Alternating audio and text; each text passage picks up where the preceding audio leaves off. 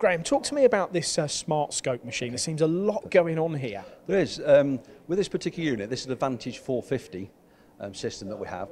So if you look, if you're typical of the measurement area on this unit, we have a 600mm by 400mm by 400mm in the Z. So you can see it's quite a mid-sized machine as such, but it's got fourth and fifth axis on there as well as.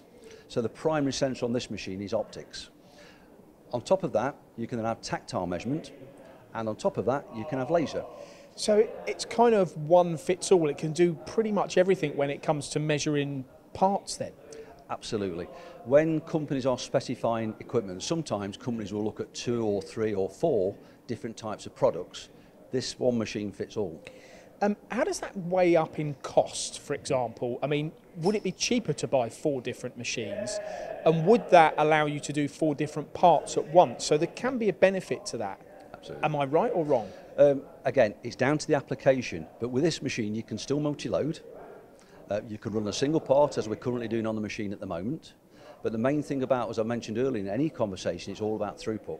So the more you're doing optical measurement, the more using the laser, the more throughput you'll get. Then you talk about the justification on this particular product.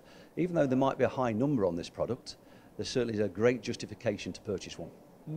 I want to learn more about actually what's going on here. I mean, we see a touch probe now being brought into the equation. Sure. So walk me through the different areas of the machine. Yeah, sure. So the first thing we'll say is that our primary sensor is optics. So all of our calibration always goes back to the optics of the machine. We then can add on tactile measurement. So if a company has some holes on the side of a part that we can't physically see in one hit with the optics, then we can use tactile measurement. And when you say optics, you're talking about cameras? It's a camera-based system, absolutely right, yeah. And when I talk about optics as well, with this particular unit, we have telecentric optics on there. So what that basically means for any company that's producing a turn component, for instance, if you put too much light on a part, you can actually make the component grow or shrink by lighting. But by telecentric optics, it eliminates the problem of walling effects you would have with some traditional technology. Okay, so we've got optics, we've got a touch probe, but we've also got a laser as well. Absolutely, yeah, absolutely. So where would that fit in? So when companies are looking at profile measurement in the Z of the machine, this is when a laser really comes in on its own. We have a generous working distance with a laser up to 200mm. So we can get down some really serious deep bores and to the bottom of a deep bore to find out actually what's happening, especially with a blind bore. We can really look at the surface at the bottom and give information back about it. Okay, this is incredible. And then you've got this 4th and 5th axis unit, Absolutely. So you can then turn the part to whatever position you need in order to be able to see a feature. Absolutely.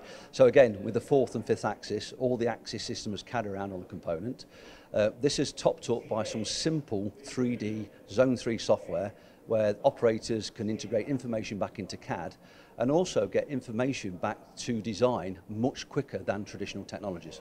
What about the confidence this would give your customer by having this machine? There's a big win there, because I can imagine if I was putting my parts out and I knew they were being checked in this way, you can be pretty assured you're going to get a good part back. Absolutely, 100%. Backed up with a UCAS calibration on these machines as well, so you know for a fact that the machine is performing as it should. We are constantly engaged R&R studies on the actual machine and the measurement capabilities. Data can be stored into a database as such from this machine and other machines. The actual size of this and the weight of it and it being able to handle different environmental factors, you need that in order to make sure you're measuring the part correctly as well. Absolutely, but bearing in mind this is just a range of 4 different type of Vantage units. There is a larger version of this, and there's other smaller versions as well. And that again is down to the business case on the size of the component you are measuring. This just goes to show how capable OGP are as a business, doesn't it, and as a product range? 100%. We keep saying to everybody in the marketplace, come and challenge us. We have products here that will measure components you may be struggling to measure by traditional methods.